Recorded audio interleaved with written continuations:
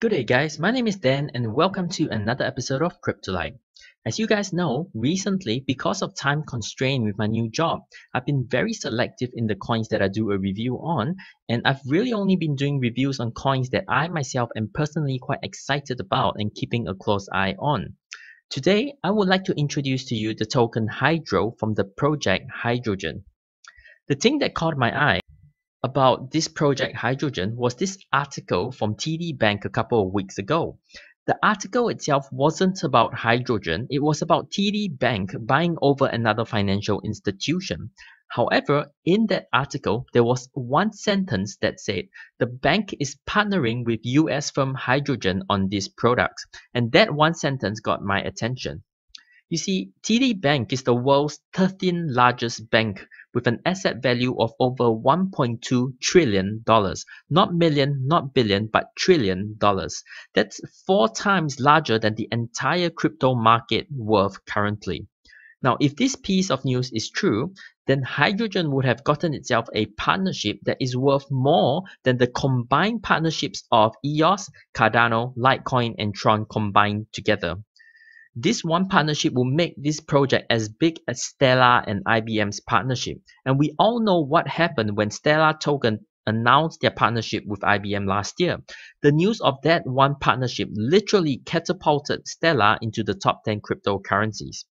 Now, I honestly believe that this news was actually a leak. It was not meant to be announced because the news didn't come from Hydrogen or TD Bank themselves. It was only from the person who was writing this article. He wrote one line that he shouldn't have and he leaked a news that he shouldn't have. Now, sometimes after an important news is leaked, for example, if a partnership like this is announced beforehand, or if a coin is leaked that they're going to be listed on the exchange before it happens, sometimes leaking the news can result in a devastating result where the whole deal could be called off. Fortunately, it didn't happen in this case, and recently on their Telegram chat, the team put out a news or a pin message that said, other upcoming events including TD Bank, the 13th most valuable bank in the world, PR announcement by the end of July. Findy launch, we already have a 20 plus billion company signed up. Big PR possible.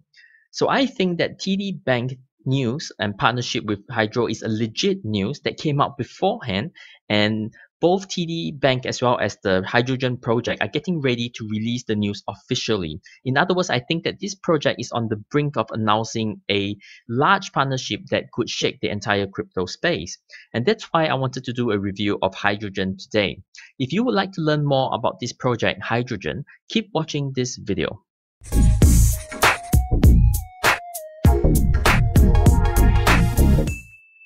25% of all blockchain projects currently revolve around the financial industry. Hydrogen describes itself as the Fintech blockchain. It's a rather generic description that makes it hard to know how does this project stand out from the other 500 financial blockchain projects. But actually, Hydrogen is a very unique project in the way that it approaches the Fintech scene. Most financial-based blockchain projects, for example Ripple or Stellar, aim to improve the financial transaction itself. They aim to introduce a cheaper and faster way to do cross-border payments, etc. But the difficulty they face targeting the financial transaction, first of all, is scalability, because the blockchain is primarily made for security, not for speed. And secondly, they will face the difficulty of mass adoption, because by changing the financial transaction itself, it means that if a bank or a financial institution wanted to use their technology, that bank or financial company would have to make very huge adjustments to their current practice in order to utilize the blockchain technology. Hydrogen, though, is a second layer solution to financial transactions that adds an additional layer of super security and open ledger to all transactions. And they do this after the bank has done its thing. In other words, Hydrogen doesn't interfere at all with the way the banks or the financial institutions do their financial transactions. After the bank has done their financial transactions, Hydrogen will come in to add a second layer of security. It's non-intrusive into the way that the bank is working at the moment. It's easy to adopt. And I think that's why bank and other major financial institutions will find it so easy to use. In essence, they are providing the benefits of the blockchain decentralized open ledger with zero disruption to the existing current practices. To understand hydrogen, you need to understand two aspects of this project, the technology as well as the APIs. The technology of hydrogen has five core features that are called raindrop, snowflake, ice, tide, and mist. These are the five technologies that as a project they are bringing to provide the advantages of blockchain for financial institutions. The first technology is raindrop. Raindrop is a protocol that enables single or multi-factor authentication process. So it's an authentication protocol. The authentication process will help to prevent system breaches and data compromise. The raindrop feature is already up and running. It's a rather complicated feature that comprises of both a server-side validation as well as a client-side validation. Think of it as validating an account before doing a transaction. So for example, if I wanted to send a large sum of money to your crypto wallet, what I might do first is to send a micro transaction, a very small sum to your wallet initially to confirm that the transaction has gone through before sending a larger sum. In a very similar but more complicated way, Raindrop does the same thing, but as the name Raindrop suggests, the protocol validates very specific individual transactions, and which transaction it validates is unpredictable, very much like the raindrops in the storm. And rather than sending the user the amount directly and having the user send it back, Hydrogen uses a middleman by defining a transaction, and then the user must execute it from the middleman known wallet. And this can only be done by the user having a direct access to the wallet in question. It's all a little bit complicated, but in essence, this is a authentication process. Currently, the safest way that most people know how to do financial transactions, even for us in the crypto space when we use crypto exchanges, is to use a two-factor authentication. But as you can see, Raindrop as an authentication feature has so many additional features that Google Authentication can't even compare with it. I believe that the security of accounts is a very fast-growing space that a lot of people are paying attention to, and a lot of people are willing to spend in order to protect their account and their assets. And we've seen this two-factor authentication take off over the last decade, and major players like Google are using it now. And I think that we will see blockchain authentication solutions like Raindrop take off over the next decade. The next core feature of the project is known as Snowflake. This is basically an identity management system. So just as other blockchain projects like Ontology, The Key, or Self-Key, they use the immutable, untemperable nature of the blockchain to create identities for individuals and institutions. Snowflake does the same by using the blockchain to create unique identities for every participant. Now, unlike ID cards or passports which can be faked, or unlike digital IDs which can be hacked and tampered with, blockchain identities are recorded on an open ledger. They are decentralized, meaning they can never be hacked or tampered with. A blockchain identity is even more secure than a passport. So just as every snowflake in a real life is unique and different in pattern from others, the Snowflake technology will create and use unique digital fingerprints for each individual user. Both Raindrop and Snowflakes are working products, and each of them have their own white paper, which is accessible from the Hydrogen website. The other three technologies, ICE, Tide, and Mist, have not been released yet. But ICE will be a service to stamp and record contracts on the blockchain in order to secure contracts on the blockchain.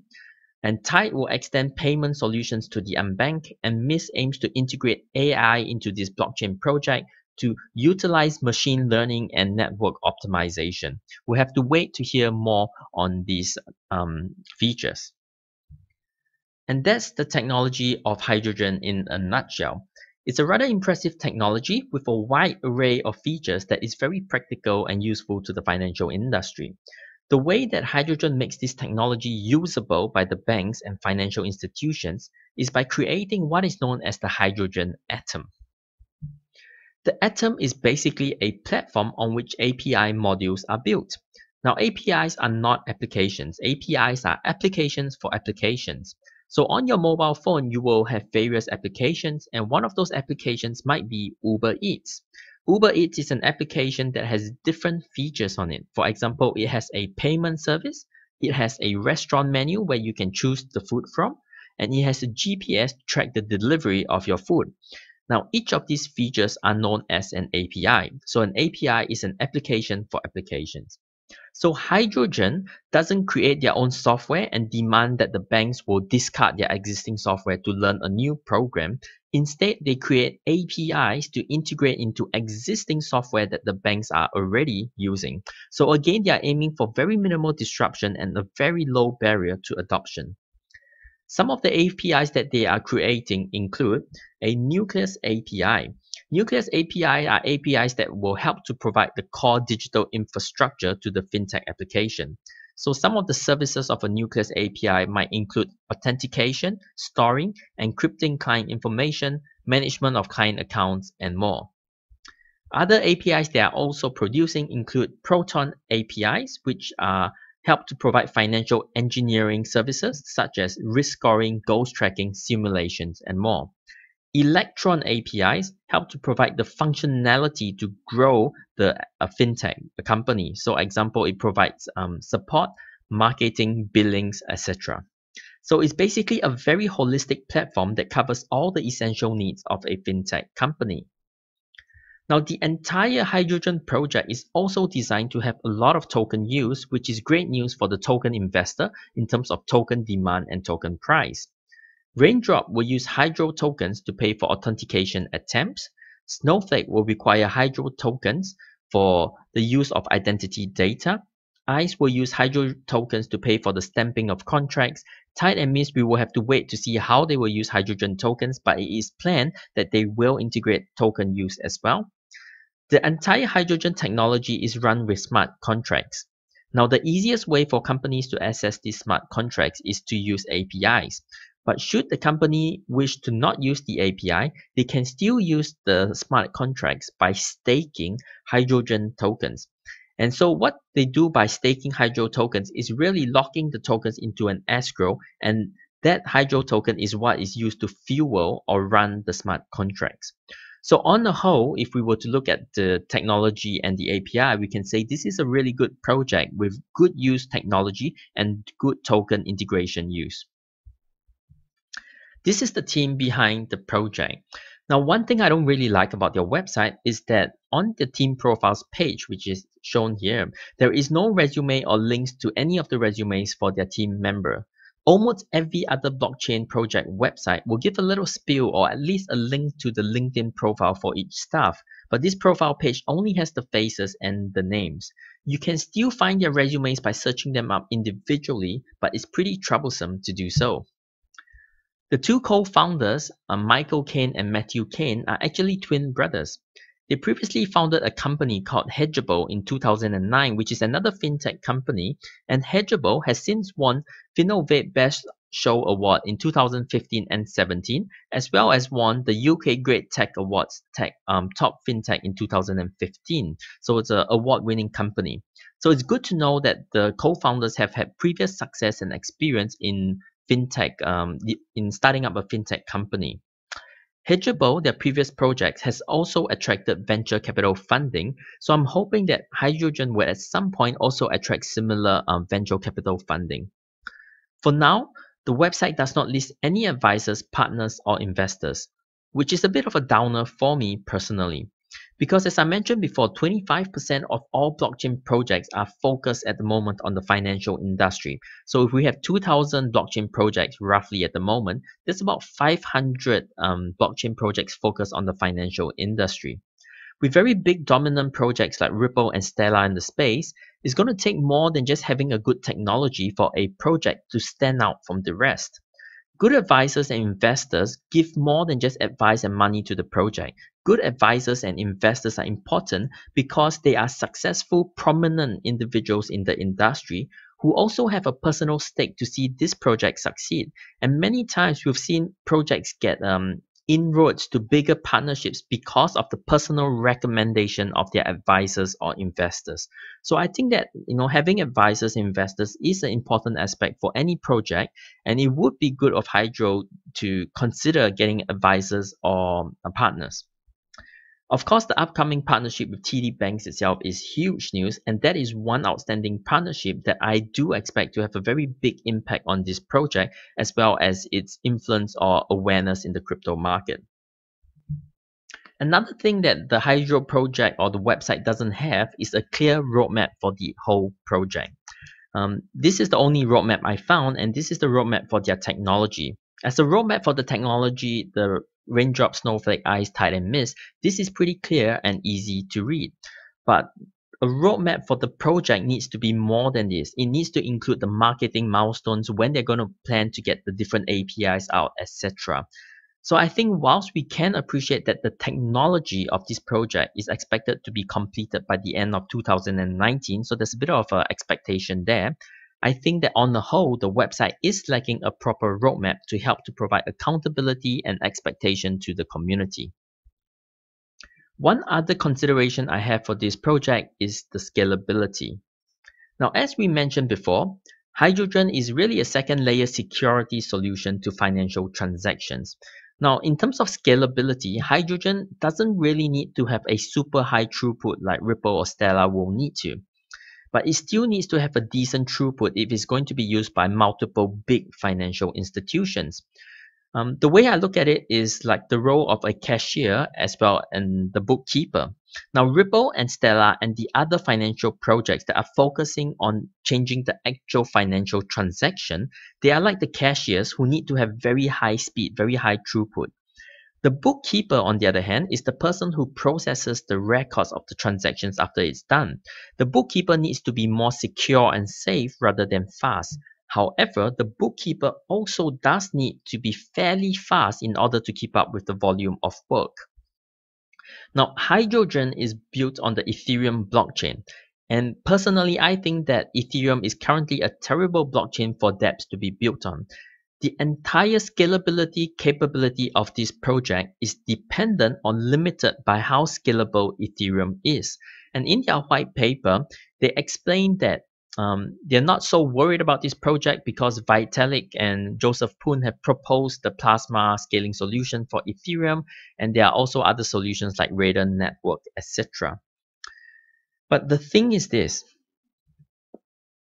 Ethereum has been looking at scaling solutions like sharding, plasma, or Raiden for years, and nothing has been practically achieved yet. Ethereum is still very, very slow. Look at what happened just a few weeks ago when one exchange, Fcoin, flooded the entire network and the entire Ethereum network came to a crawl, very, very slow, and gas wars erupted. Price of doing a transaction became ridiculously high, up to $3 a transaction, and timing for the transactions went to as slow as 3 hours for a transaction to go through. Ethereum has not gotten better compared to the CryptoKitties incident 8 months ago. It is still very, very slow. Now, I do think that there are a lot of practical solutions for scaling on Ethereum coming up, and a lot of the ones that I'm more hopeful about are the second layer solutions like Loom, OMG, etc. But these second layer solutions will benefit new projects that are being built now because they can be built on the second layer solution, but they won't benefit the projects that are already built on the Ethereum network and using the Ethereum processing power. Now, just because a new project like OMG or Loom is able to implement Plasma, it doesn't mean that Ethereum as an older project can also easily use Plasma. The difference is that Ethereum already has 1,000 dApps built and running on it. And to implement any scaling solution, you have to implement it across the network at the same time. So trying to implement a scaling solution onto Ethereum is like trying to upgrade a train engine while the train is running at full speed. It is incredibly hard. I'm not saying that it's impossible. I'm saying that it is very hard. And where Ethereum may scale, let's say in a year or two from now, sometime later, okay, as a project, Hydrogen is already taking off now. They already have a major partnership. They need to function and scale now, which I think Ethereum doesn't provide. So when projects, any project basically says in their white paper that Vitalik or Ethereum has proposed Plasma or Raiden as a scaling solution, I don't buy it. Okay, that's not enough to put my mind at ease. I'll believe that Ethereum can scale when I actually see Ethereum doing cheap and fast transactions. Until then, any project that is restricted by Ethereum, in my opinion, is not out of the woods in terms of the scaling solution. The other thing that they mention here is that the raindrop will put very minimal strain on the Ethereum framework at this time. At this time, and that's fair enough. But the key phrase is at this time. With a mega partnership coming on board and the other features expected to roll out by the end of 2019, at some point, this project will be a significant volume on the Ethereum network. Furthermore, it doesn't really matter if Raindrop doesn't put much strain on the Ethereum network now. What matters is that Raindrop depends on the Ethereum network to function, which means this, right? Even though Raindrop may put very little strain on the Ethereum network, all you need is one Joker project like Fcoin to flood and clog up the entire system for everyone using the system, whether it's Raindrop, whether it's Hydro, whether it's you and me doing a simple Ethereum transaction to suffer. So even though they don't put much strain on the Ethereum framework, because the Ethereum framework is struggling from other projects, their transaction speeds will also struggle. So my concern is not with the project and its own technology. I think that the Hydro technology is great. My concern is with Ethereum and how bad the network is at the moment, and the fact that Hydro is working on the network. They are a working product. They need to function well now, not in 1 or 2 years when Ethereum can scale. So personally, I think that they would be better off moving to an Ethereum compatible platform, and there's quite a number of them out by this point, like P-Chain, etc. But that's just my own very unprofessional and layman way of looking at things. Let me know what you think in the comments below. Finally, rounding up with a look at the token price. Now, Hydro is a fairly new coin that was launched only at the start of April. Okay, but it's sitting at just under half of its all-time high, which is a pretty good portion at the moment compared to the other coins on the market. Now, if you ignore that pump and dump that happened in May, in general, the token price has been rising despite a recent bear market. Now, most other coins on the market only saw a recovery much more recently when the market turned green, but this coin recovered much earlier than the other projects. I think what this means to me is that people are paying attention to the TD Bank news and other positive news for this project, and the people who are aware of this project, the investors, are believing in it and buying more. They are loading up on this project. They're expecting it to take off at some point soon. The overall market cap of this project is still very, very small. It's only 42.8 million and is ranked 282 on CoinMarketCap. I think this is very undervalued and under-recognized for this project. Remember how I mentioned when Stellar announced their partnership with IBM, the project basically shot up to the top 10. So I don't know whether this project will hit the top 10, but even if it came into the top 100, top 50, top 20, even if it hit a $1 billion market cap, which is very believable, that would easily be over a 20x gain. The reason I think that this project is still so undervalued and under-recognized is a number of reasons. Firstly, as I mentioned before, it's a very big market, the financial blockchain market, that has about 500 other projects in the space at the moment. With that number of projects, it's very easy for a blockchain project to get lost. Secondly, they don't have any notable advisors or investors or partners up to this point to help them to achieve the market penetration that they need. But that is about to change if TD Bank partnership does happen. And the last reason I think they've been so under-recognized is because they've really been on only very small exchanges. If you look at the list of exchanges that they are not on any major or even medium-sized centralized exchanges. Now, as blockchain supporters, as much as prefer decentralized exchanges, the truth is centralized exchanges are still the ones with the most trading volumes at the moment. So there is really very little volume, trading volume for this project. If you look at Ether Delta, for example, Hydro token in the last 24 hours only had a trading volume of $320 on Ether Delta. Not 320,000, 320 USD dollars. Okay, that is very, very small. So it makes it very hard to trade on some of the smaller exchanges. Now, I know that, on the bigger exchanges like Bitmart, they have $6 million in terms of trading volume. I'm picking a small exchange like Ether Delta to highlight how small the overall trading volume of this token really is. If this token was to hit a medium-sized exchange, okay, like KuCoin for example, the trading volume and price would probably rise very significantly. Definitely, if they hit a big exchange like Binance, the price would definitely go up a lot simply because of the additional liquidity. So all of this tells me or speaks to me that this is a very undervalued coin with a lot of room to grow. All they need in this market is a catalyst to catapult it into mainstream attention. And I believe that the upcoming TD Bank announcement could be that catalyst. And when investors notice this project and they take a closer look at the fundamentals of this project, I think that a lot of investors will be very attracted because they will find that this is actually a rather solid project with very good fundamentals. So personally, I think that hydrogen is a project worth paying attention to, definitely worth knowing about in the crypto space moving forward. So none of this is financial advice. This is all my personal thoughts on this project. So please always do your own homework and make your own decisions.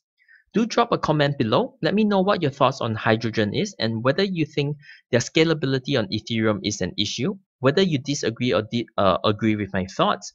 I'm not always right, so I would love to hear your thoughts on this matter. Thank you so much for joining me in this video. If you liked it and learned something from it, do hit that like and subscribe. We do have some other great project reviews coming up over the next couple of weeks, so make sure you follow us for that.